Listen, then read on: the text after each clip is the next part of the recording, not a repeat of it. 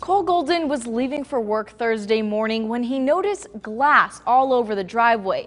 A quick look inside and he realized thieves took several items, but a simple piece of plastic is what led him to the suspects. I had a pistol in my truck, and so that's what I felt most bad about, was my gun was in there. Quickly realizing his pistol was gone, along with his wallet, and inside his credit cards. My wallet was credit cards, driver's license, everything was in that. So he did what most people would do, call the bank to cancel those cards, but going a step further. We immediately got on the phone with the bank.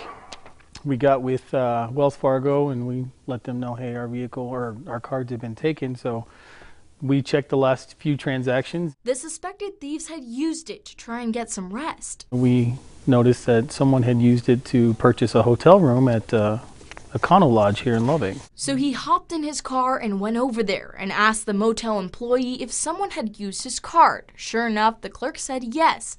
So Golden called police. Officers arrived 5 minutes later, knocking on the door of the suspect's room. Golden says he saw the suspects jump out of the window and run. It wasn't long before police caught up with Derek Foreman and Jesse Garcia, both men taken into custody for outstanding warrants, while police continue to look into their involvement in Golden's case. At least one good thing came out of it. They were dumb enough to use my credit card. And none of Golden's items have been recovered yet. Shallowater police say they believe Foreman and Garcia sold the guns before they were taken into custody. They also are looking for a third suspect they say is involved in these crimes. Well, Nicolette,